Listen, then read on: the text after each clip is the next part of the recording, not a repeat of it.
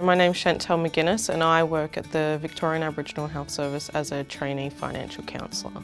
I think seeing familiar faces helps people feel a bit at ease. What they come in for usually is for health reasons and they don't realise how much gambling can have an effect on their health.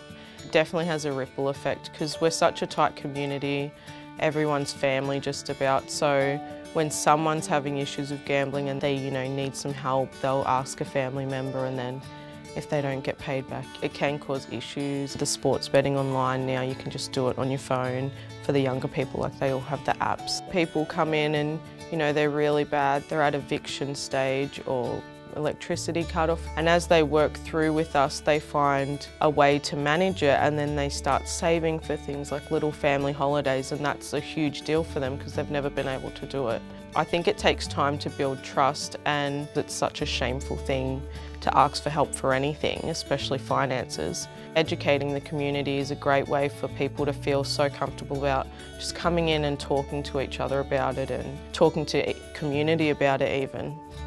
I think breaking down the stigma that it's a shameful thing and you should just stop, it's easy. When that's out, I think a lot more people will come forward and get the help that they need.